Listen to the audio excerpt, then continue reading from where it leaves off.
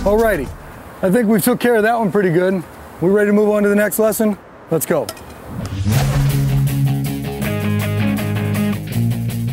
When we talked about batting stances earlier, we stressed balance as an essential part of the stance. It's impossible to perform any athletic skill or movement without having good balance. So it's important to maintain your balance throughout the swing.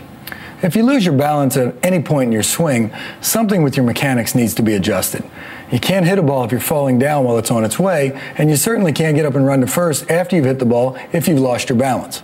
That's why it's important to start in a comfortable athletic position with the knees bent slightly to take a short, soft stride and use a bat that you can handle.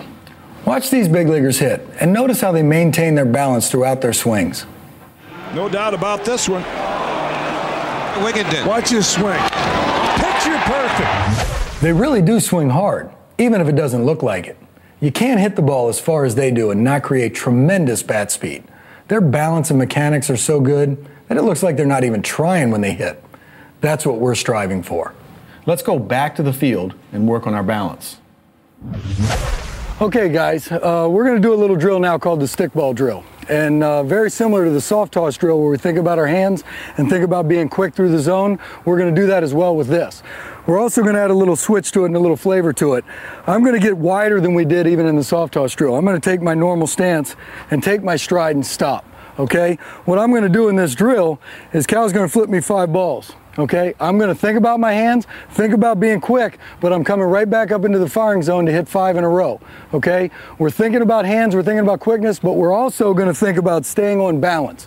In order for me to do 5 swings in a row, I can't be falling all over the batter's box. Okay? So Junior's going to flip me 5 balls. I'm starting in the firing zone up here. We're going to go to work.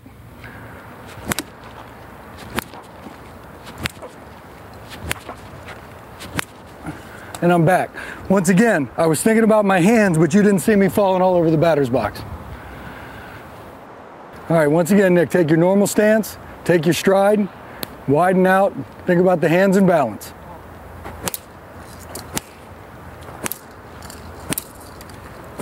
He did it. Very nice. Are you ready?